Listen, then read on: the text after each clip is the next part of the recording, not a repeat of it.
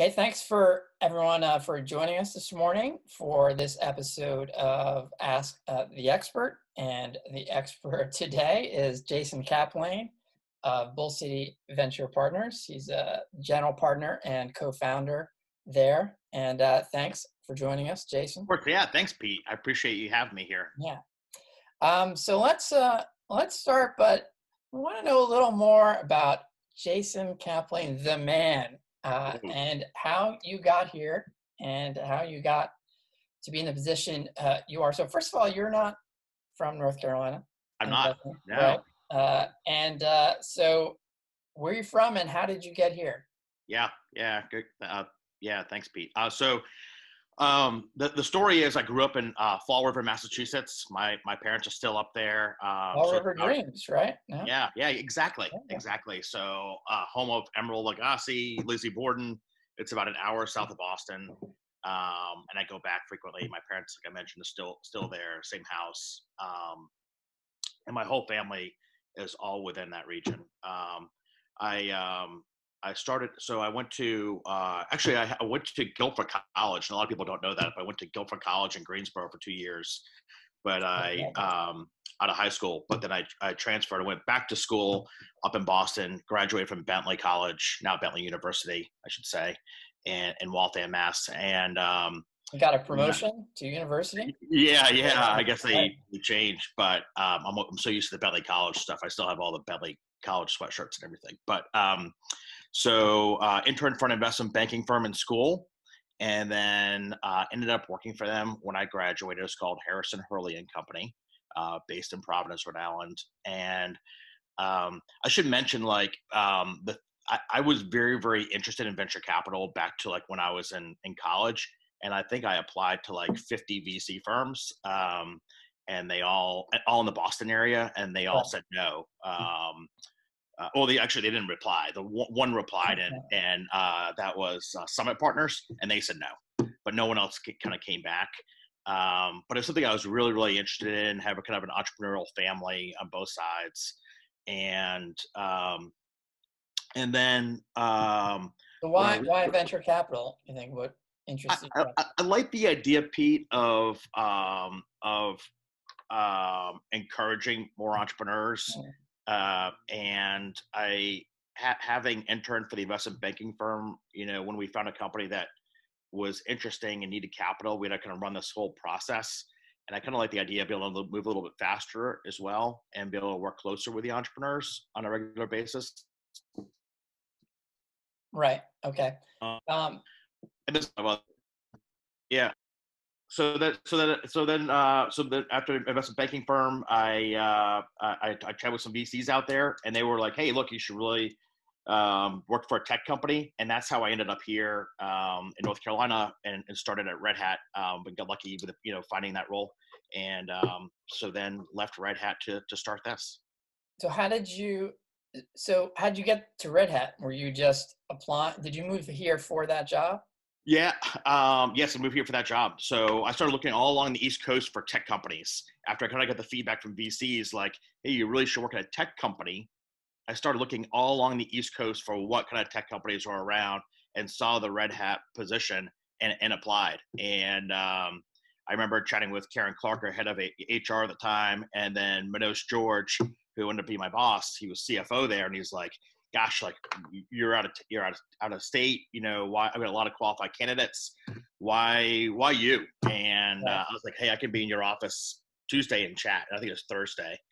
And so I guess he took a chance on me with that role. And I kind of credit Red Hat for a lot of the ramp to kind of get here today. Okay. And just before I go, when I had mentioned Fall River Dreams, I don't think anyone, not sure it was. So that was a book about high school basketball team, right? And, yep. Yeah. Chris Herron was the star player, but a lot there. Yeah. So Red Hat. So what did you do there? So I was in a finance organization reporting to what ended up being, I guess, 3 different CFOs over 2 years. Mm-hmm. Ran their global budgeting process, worked on M&A, Red Hat Ventures a little bit. We made investments in tech companies as well, and startups. Worked on the IPO, pricing for all the products and services. So wore a lot of hats over a 2-year period. So joined them back in December 98, when there were about 80 employees, and left in 2 years to the day, December 2000, to launch our first fund. And who did you who did you launch the first fund with? So that was Southern Capital, right? That was it was Southern Capital Ventures, and launched it with Ben Brooks and team there. Okay. And so Southern Capital, that was a fund, let's say, for 10 years, or how did that become Bull City? I've never been too clear on that. Yeah, I mean, the quick story there is, David Jones and I have always been the full-time partners at Southern Capital Ventures, and we ran two funds there very successfully, and then unfortunately, two things happened. One, Dave Murray, our marketing partner, passed away in his 40s for a rare heart condition, which still doesn't seem real. And so that happened. And then Ben, our founding partner, which he's kind of the reason why I'm doing this, big reason why I'm doing this today. He as he got older, he's got 5 kids, and he's also a wealth manager here in North Carolina. And so he kind of wanted to focus more on that. David and I, as the younger guys, wanted to keep going. So that's we split off and created our own separate fund called Bull City Venture Partners. David and I still today manage out what's left in Southern Capital Ventures. Okay. And what are some of the local ones in Southern Capital that we might know?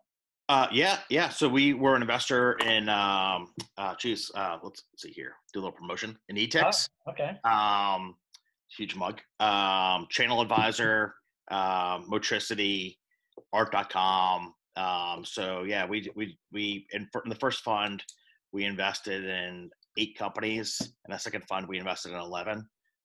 So the first fund was all North Carolina companies. Second fund, we started kind of getting more into the DC, Northern Virginia, Maryland market as well. Okay. So another one would be Wedding Wire, which we sold. Right. You're kind of fading in and out. Okay. And then so what was kind of was InterSouth sort of the biggest tech VC player in the triangle then? Yeah. I mean, so there were, over the years, absolutely. InterSouth here, Aurora here. There was another firm called Southeast Interactive when we started. There was Eno River here, Research Triangle Ventures. There was, I'm missing another one. But there was a handful of other ones, and accelerators, other stuff, here in the area too. Do you feel like overall there was more venture money, local venture money then than now? I think what's happened, Pete, is I would say there are more dollars. I think there are more sources now. Right. So I would say and those dollars were concentrated between a few firms. But today, I think there are more sources of capital. Just each source has less money. If that makes sense. Right. More because of the addition of the angel groups. I think it's angel groups to the university programs, individuals writing pretty big checks, venture-like checks. So yeah, absolutely. And as always, there's, over the years, I think it's like over 80% of the capital that gets invested in North Carolina companies comes from outside the area. Right. And why though do you think that there is not really a VC firm here that, there is an SRA player that can write $10 million check, a $20 million check. Is there some sort of chicken and egg of, if they were really big, it would take a really big IPO to kind of spin off that, or what? Why is there not like something as big as InterSouth or a couple of InterSouths here? Yeah, I mean, and there's Frontier Capital down in Charlotte, right? So they're looking for bigger. They have. I mean, are they more private equity? They are, but they have the ability to write that 10, 20, $30 million check into a tech company. But absolutely. But yeah, I mean, I guess why isn't there a bigger fund here today? I think you know, I think markets are. This is probably not going to be the favorable the favorite answer for the entrepreneurs to hear, but like I think it kind of matches the opportunity set. Right. Meaning what? Yeah, meaning like I mean, if the companies were better, there'd be bigger. not the companies are better, but there are more companies that deserve Right. that $10 million check. There would be a fund here potentially to support it. Right now, it's pretty easy for a fund in Atlanta or a fund in DC to fly in and swoop in and do that $10 million deal. Right. And capital today, capital is so mobile for that stage that there's capital from all over the U.S. looking for those kinds of deals at our later stage. That's probably the easiest capital to get right now. The Or over the Series last A. years. I Over the mean, last years, I should say right now. right.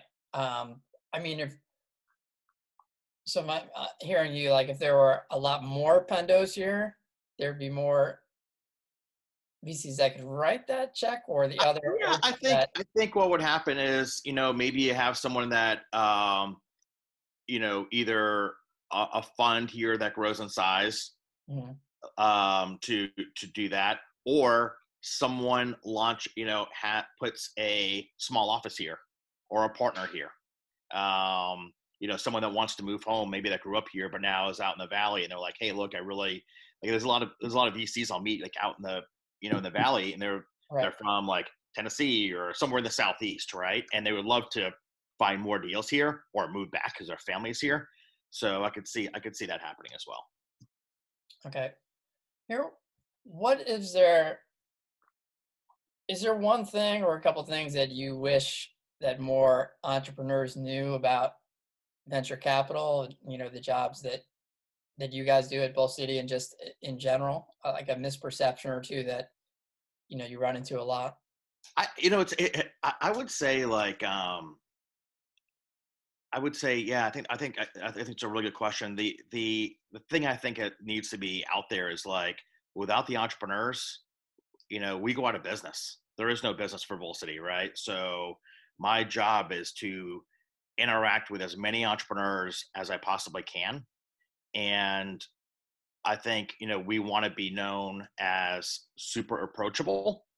Uh, uh, uh, feel like sometimes I feel like, hey, they can't, there's that mystery VC there, out, just, in this, I don't know, beautiful office space somewhere with, fancy tables and off, but that's not the case with us. It's like, for us to do our job, my job is to interact with more entrepreneurs and find more investments. So super, I look at us as David and I are super approachable. We post our emails on our website. And again, just want to make sure that we're there to support the community.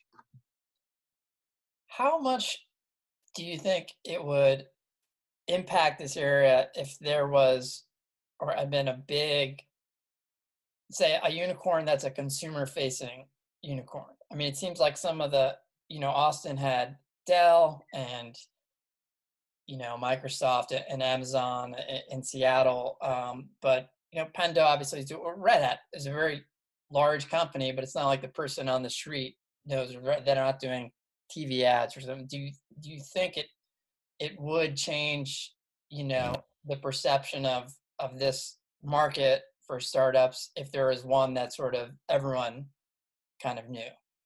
Yeah, I think it takes time, Pete. Right? I mean, this market is still the Raleigh Durham area is still in the, I think, early innings. By the way, I'm totally convinced of that. I feel like, hey, over the next 10, 20 years, we're gonna keep developing over time.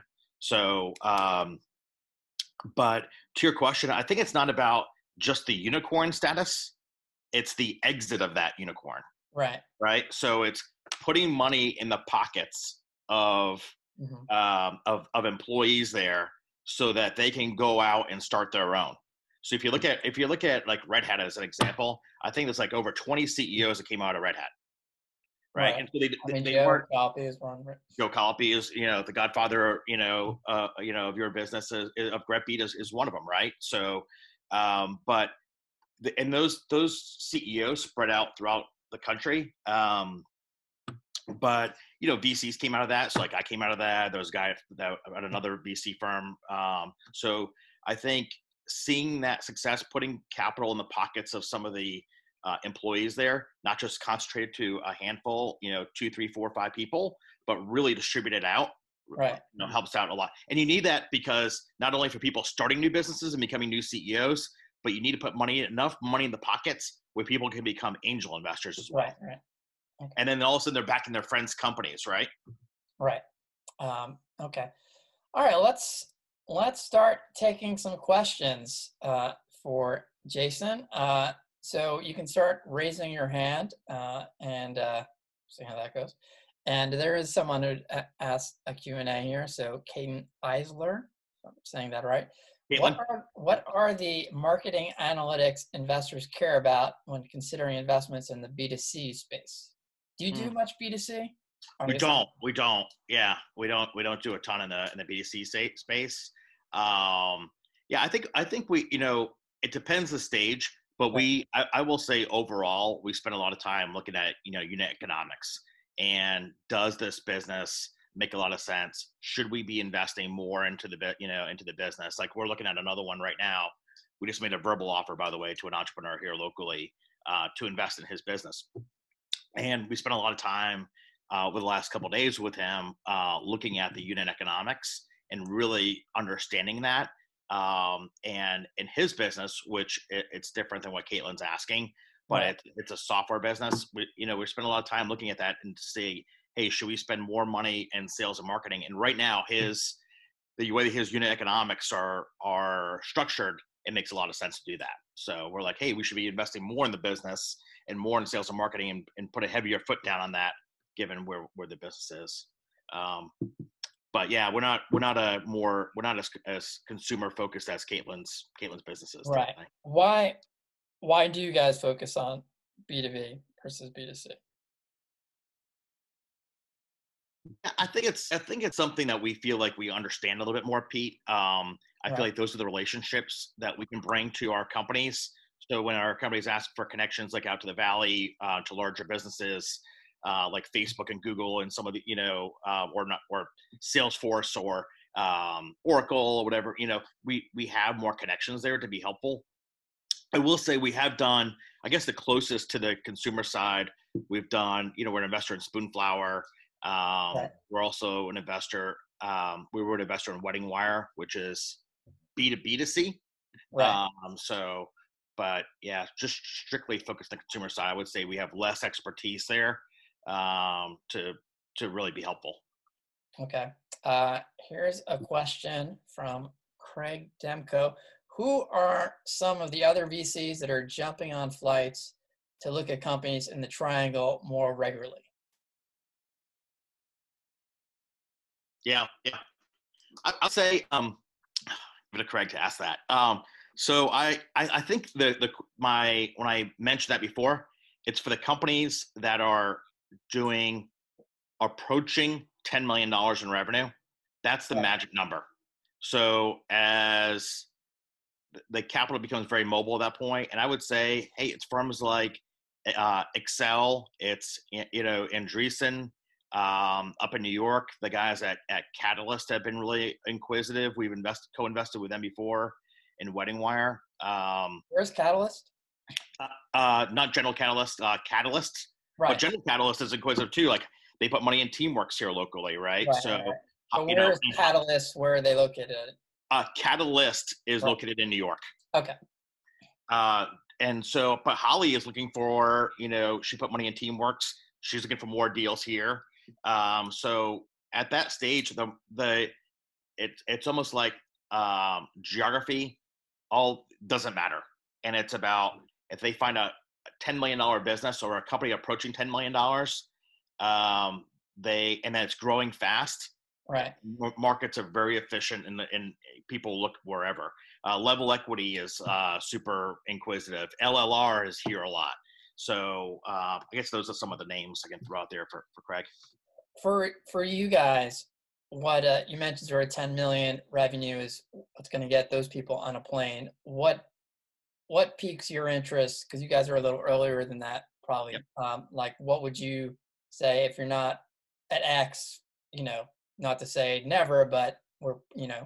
come back when you're at X. Yeah. So if you look at us, over the last like 2 decades, our companies kind of fit in these buckets. I would say 80% fall in the 30 to 300K in MRR, monthly recurring revenue. Right. Okay. So 30 to 300, that's our sweet spot. 10% are seed deals, roughly, where it's a person and an idea. They may not even have a name yet to the company. So super early. And Right. then another 10% For is those 10% though, are those generally people who've had a successful exit before? I mean, you guys yeah, definitely have a bias for it yeah, prior. yeah. I would say usually those seed deals are people that we've also known for a long time. So one very experienced entrepreneur, maybe it's someone we worked with before, but I would say I would label Mm, them as a very, very experienced founder. right. Um, Okay. So and sorry. then So another the seed, 10% are later stage where we'll invest in a company that's doing maybe 5, 10, 15, 20 million in revenue. Um, and again, it's still a series A, by the way. So it's a bootstrap business in the right. Southeast. But again, usually someone we've known for a long time.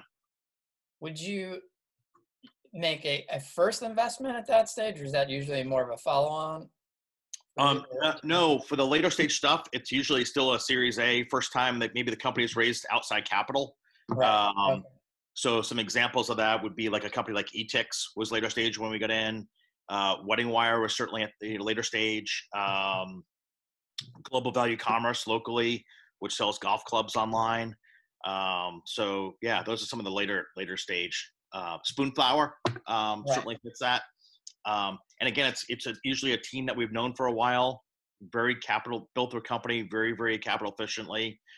Maybe didn't like VCs early on, right? And Right. we had to kind of like butter them up on why us. So and then eventually they Who decided could to take not like VCs? Come huh? on, you guys are very Okay, likable, right? You know what? I think that's the thing. People don't know. It's like this is we're salespeople, right? So Right. we're selling capital, and for the best entrepreneurs and the best ideas, like they have choices, and we have to convince them, like Right. Right. why us? Like why take our capital? Right. I mean, yeah, all capital. There's no free money, so there's Yeah, some but free. we're selling ourselves and Yeah. why Bull City over another firm, and Right. the best entrepreneurs have choices, so we understand that. Right. But also, why Bull City as opposed to no firm? Like, why venture money? I mean, what is your? Because certainly some view, if you take venture money, then they're giving you the money because they want a certain kind of exit because they need to return the money to their investors. So you're going down a path that might be a different path than if you don't take venture money. If you encounter Absolutely. uh, a company where you'd like to get in, and you said you could help you grow faster, but they're resistant for you know taking money at all. What is your argument there? If there was this on taking money at all, Right. I think we try to run through exercises with them as like, hey, usually there's some kind of use of capital. Right. Maybe like going back to like Caitlin's question about the unit economics. Maybe like we can kind of show them like what those dollars could be used for if we did put some money in, or maybe there's some connections we can be helpful with, like some introductions Right. in the business community, and so they want that, or maybe they want help with um, recruiting, and so it's like, hey, we can help you build out your team a little bit more, or help you hire more salespeople or engineers. So we try to find like what do they want and sell that, Right. and so it's like, hey, what can we do to be helpful here? And by the way, we found some companies along the way that where we try to do that, locally, and failed at selling them, on Bull City, and they went a different direction, either with another firm, Right. or they chose not to raise money. Right. All right. Here, someone has raised their hand. Claire Cormier. So I'm going to, I think you're now turned on, Claire, or you can. Are you there? There you go. Hi, Jason. Hey, Claire. Hey, Pete. Hey. I just wanted to ask what advice you're giving your portfolio companies to best manage through this crisis at this time. Yeah, Yeah, I think that question. Yeah, great question. I think a few things there, Claire, which we're trying to be like, help our companies with is one. I think we're trying to make sure that they're very transparent with folks. So we're trying to make sure that they're transparent with their employee base, with their customers, partners. So that's one thing, and make sure like a very high level of communication. So if you look at like a lot of our portfolio companies right now, they're updating us every couple of weeks on what's going on with their business. I think another thing too is this is probably the first thing I guess these are all the things we're talking to them about. Is the first thing I'm talking to them is like, hey, health first. Focus on keeping employees, and families healthy. That's probably the number one thing I should have mentioned. The second thing I think is important here is making sure that you help your customers. So we're talking about like, look, you have an opportunity to prove that you're a partner well beyond a vendor, and so be memorable. Help them through this difficult time. Just maintain a relentless focus on the customer. What are their, find out what their needs are. Changed. I think the third thing, be decisive. So we were talking to them about, hey, think critically and act. And then I would say the last thing we're talking with them about is plan for the worst. So make sure the cash lasts longer. We always say, hey, things could get worse before they get better. And so look for opportunities to manage cash, very closely. And that could be, delaying new hires, minimizing non-personnel expenses. So yeah, I think those are probably the top items. I do think we a few weeks ago, one of the hot topics, and I've shared a lot of this on Twitter, is around PPP, and that was like a scorching hot topic in our portfolio for a couple of weeks, where we kind of brought all our companies together as well in a Zoom call and chatted more about it. But anyway, so that's kind of. Did anyone end up actually taking it? Any of your portfolio companies? I know people kind of kick the tires, and then there are reasons not to take it. Almost more reasons not to. Where did you guys come out on that? I think we took a very conservative stance with it, Pete, and I think that'll be to our benefit long term. Yes, we have in terms of leaning against taking it. Against it, yeah. So I think a lot of people looked at it as free money, and I'm going to go out and get mine kind of thing. And our view is like, hey, there's no free money out there. It's not free money, and there are strings attached to it, and you do have to rep that your business needs it to survive, right? And a lot of our companies, like a test, you have to say legally. Yeah. Yeah. And a lot of our companies can't do that. And not all our companies are, many of them are not in bad shape. And in fact, what's interesting about what's going on right now is some of them, what's going on has actually accelerated their growth. So we've got one that went from, for example, from a 20% growth rate to a 90% growth rate. And it's a large business. So they not everyone can rep and say, hey, we needed the capital. So to answer your question, the overwhelming majority of our companies did not take it. But there were a few that, were more desperate and absolutely needed to survive. So for those companies that did take it, hey, it's fantastic. I'm glad this is in play, and protects a lot of jobs, and Kudos to the government for doing that. But I think we took a very conservative stance. And I think that matches up with a lot of the larger VC firms throughout the country as well. Right.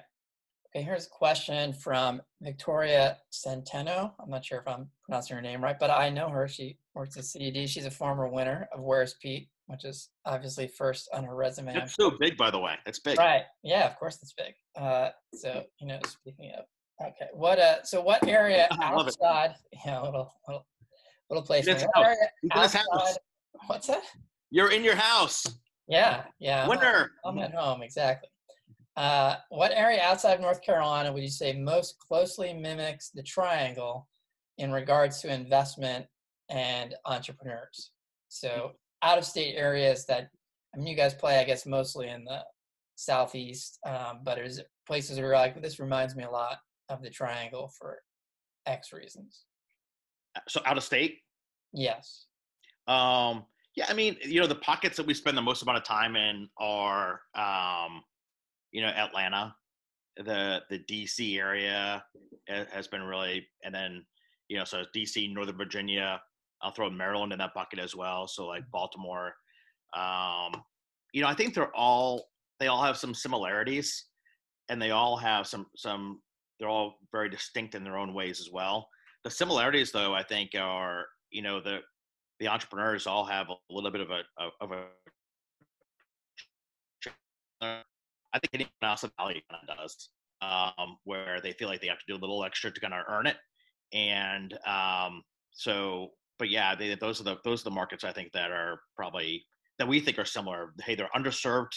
Entrepreneurs have a little more grit. They work harder. And again, but, sorry, what? Sorry, it faded out a bit. Which markets? So we focus on Atlanta, right? DC, Northern Virginia, Maryland. That's kind of another market we focus on. And then outside of that, we're spending more and more time up in Philly as well. Okay. What are there some things that you've noticed that Atlanta or one of those other markets does well that you felt like, hey, we could learn from that sort of thing here? It would be nice to have that. And I think I've heard on some Atlanta, like maybe some of the real big companies in Atlanta kind of try and do things a little more formally to help startups. But are there any sort of initiatives or things you've noticed in other communities that you think that maybe we can learn from? Yeah. And I think here, Pete, like, some of the bigger companies here have gotten pretty involved. So don't forget, like, Red Hat's an LP in our fund. Cisco is an LP. Blue Cross Blue Shield is an LP in our fund. Capital Broadcasting. So some of the bigger local companies here kind of rally behind, our fund and firm, as they, deeply care about this region. But I think in Atlanta, one thing that I do like is, the number of Fortune 500 businesses there is great. Chick-fil-A is based there, which is a win. But I think on Sunday, but okay. Yeah, not on Sunday. But the thing I think that makes it really interesting is the angel community there is really vibrant. And I think that's the same thing in the DC area that I like a lot. The angel community in Atlanta is VC-like, in that they'll write, some of those angel investors will write checks of like $1 million to $2 million as individuals, which is very, very powerful. Up in the DC area, we see a lot more angels than we probably do here. And they're writing smaller checks. So they're writing, and they'll cobble together something really fast. But they're writing smaller checks of like, 10 to 50K each, but they'll cobble together all their friends and mobilize that and have something closed relatively quickly. Okay. Well, speaking of angels, here's a question from Mark Friedman at RTP Capital. We have a much better relationship in the triangle between angels and VCs than most other areas in the country, along with common relationships in the whole entrepreneurial ecosystem. What do you think should be done moving forward to make that even stronger? So the ties between VCs and angels in this area. Yeah.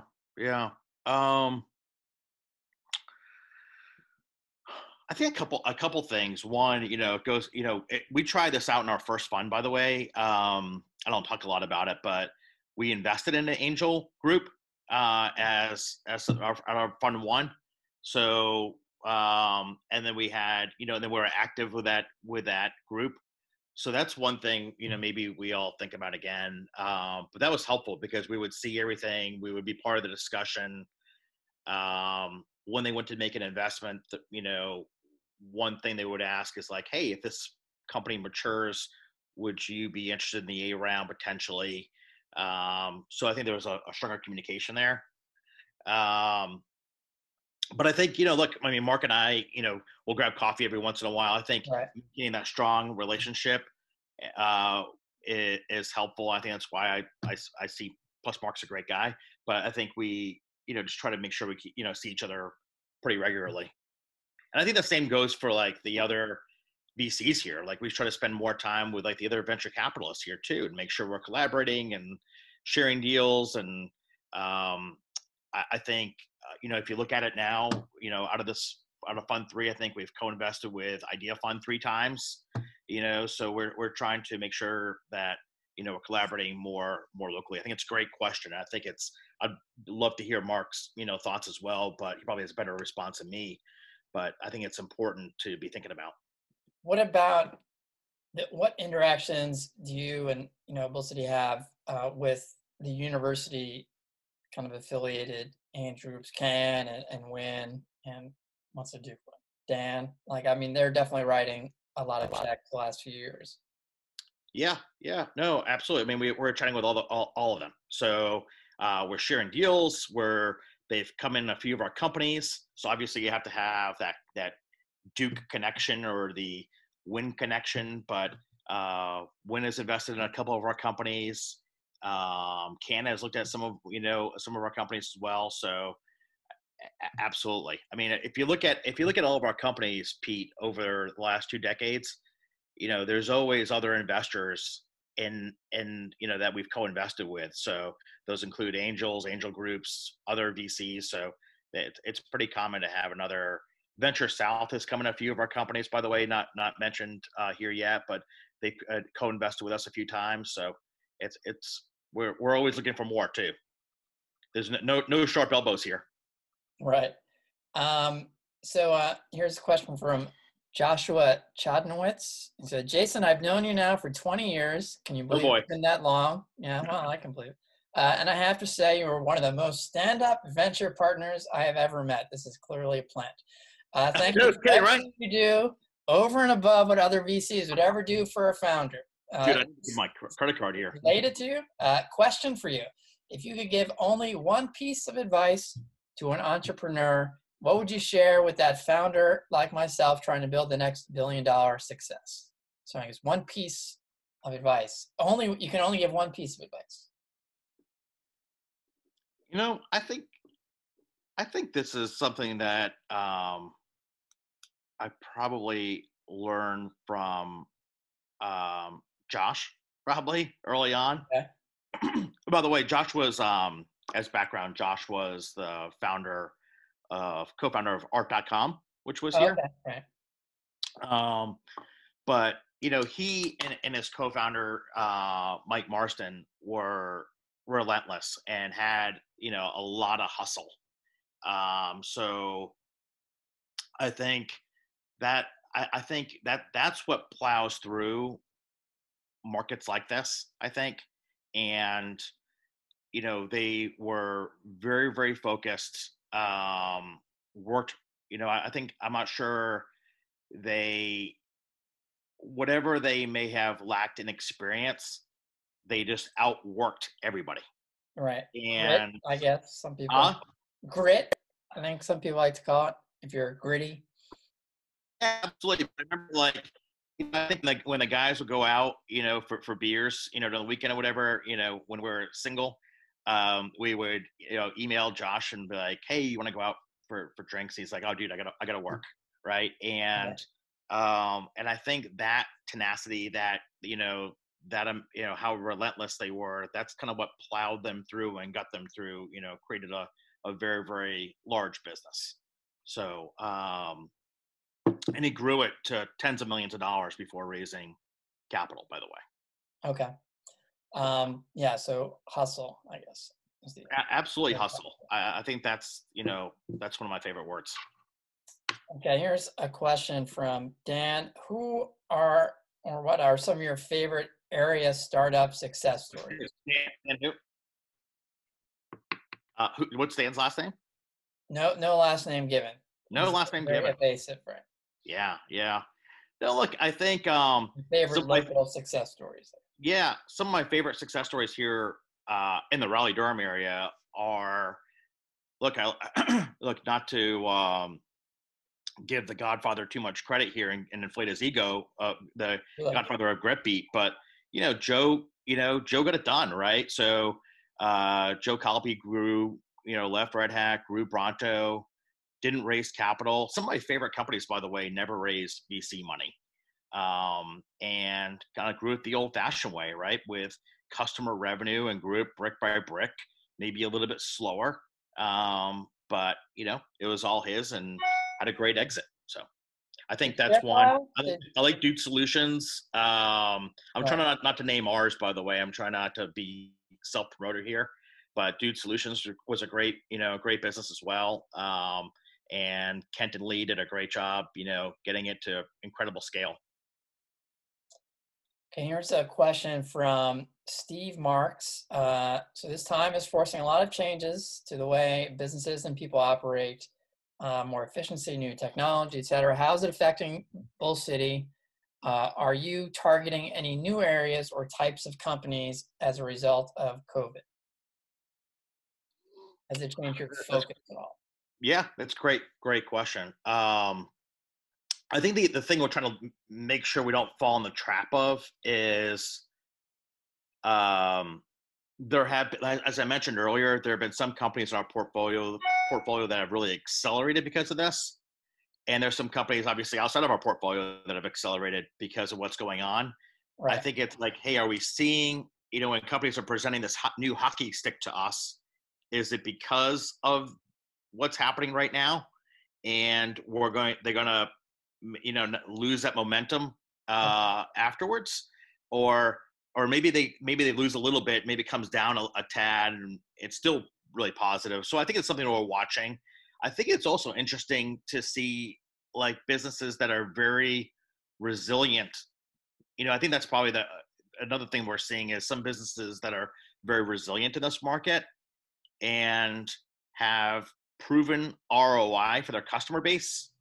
And so, like this one I mentioned the other day this week that we gave a verbal offer to is one that kind of fits that, where it's an entrepreneur we've known for over 12 months.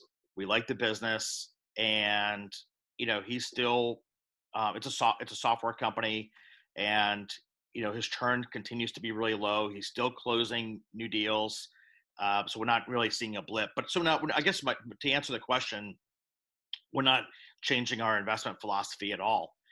In fact, some of our best returns as a firm over the last 20 years have been generated during downturns. Mm-hmm. So we continue to play offense and make sure that we are still out there finding entrepreneurs and investing.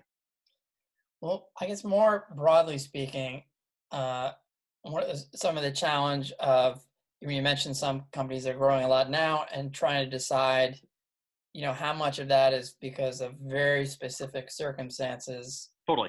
For now, versus people are now adopting things that they'll keep.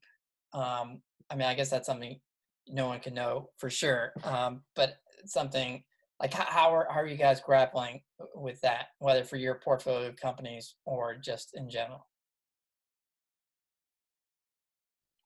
So can you restate the question a little bit? Well, like what do you think of the changes now that are going to say more permanent? Like, do you think, okay, remote work, when people can go back to the office, not that many people are going to want to go back. I think most people think remote work is going to be bigger and sort of stay bigger. It's not going to be as big as now, but some things that people have sort of been forced to change behavior now that might stick more because Yeah, there's more of I an look at this as more. I look at this more, Pete, as like accelerating trends that were already happening in the market, um, more than anything else. So, right, for example, like we invested in Attila Security up in Maryland.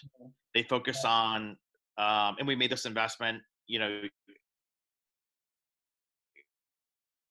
where we sit, and an incredible entrepreneur. His name is Greg Smith.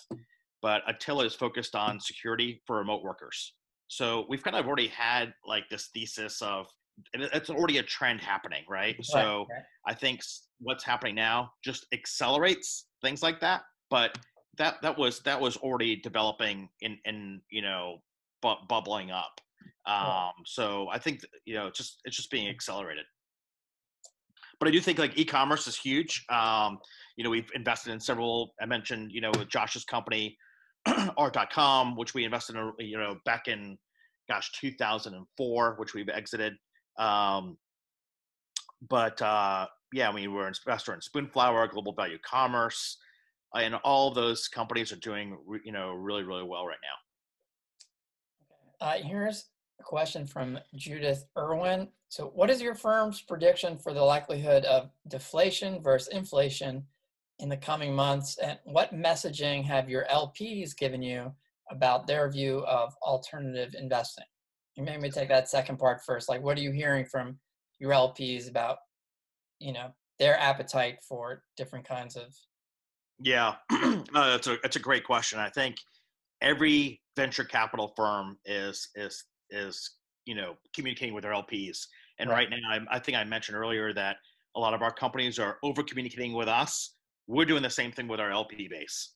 So we're holding more one-on-one calls. We're holding more Zooms like this. We're doing I think we're sending more letters. So I think the communication is just ramped way up. I think we are also, from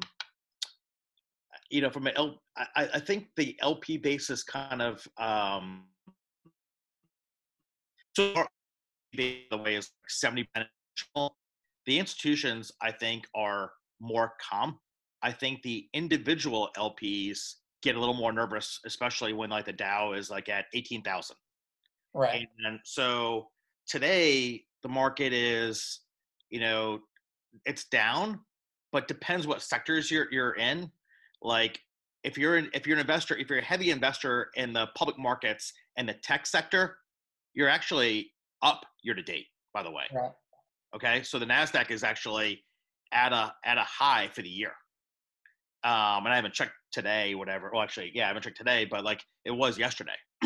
So I think there's a huge disconnect there between, or a little bit, between what's happening in the economy and the markets.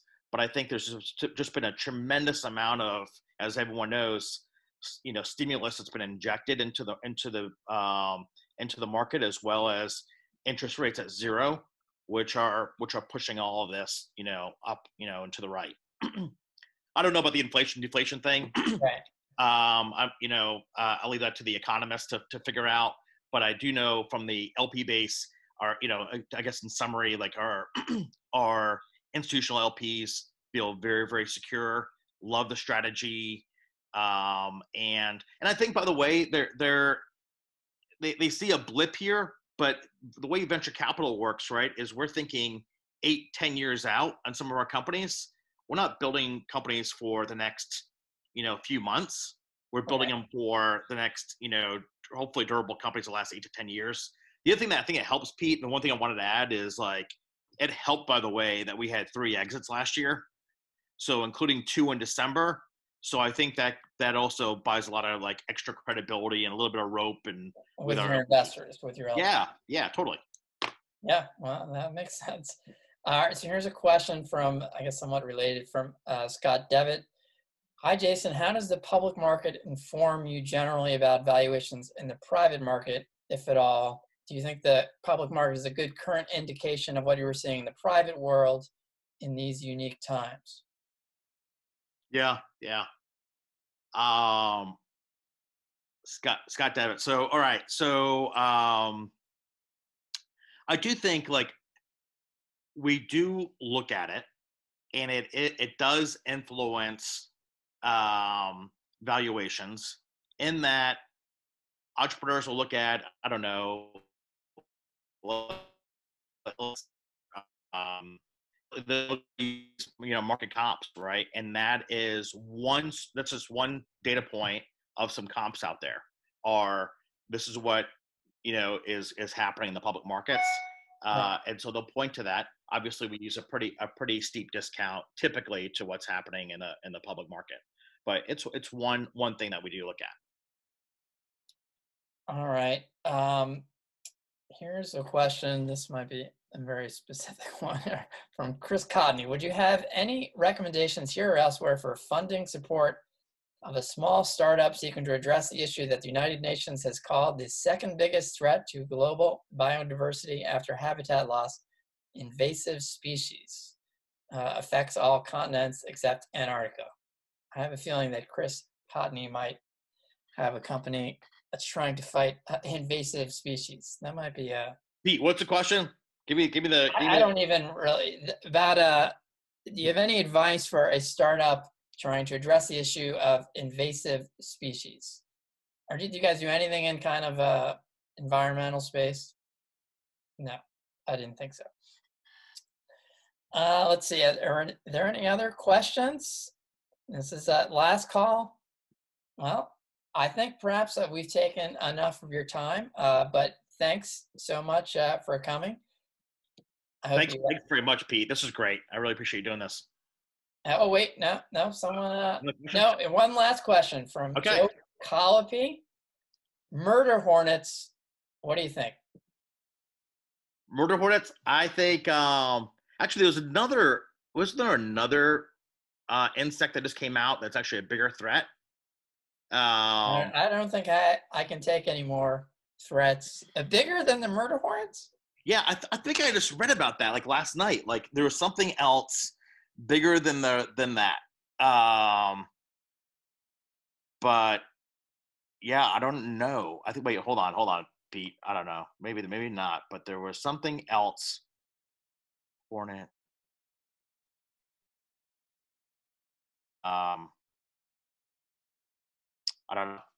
There was something else. I don't want to spend much time on this, but there was something else out there that was actually like another insect threat. So we'll All have to see right. what that is. I saw yesterday someone showing that the murder hornets are like this big, but then someone told me that's just the queens. Oh, really? Like they don't leave. So I don't know. I guess regular murder hornets are. I'm not.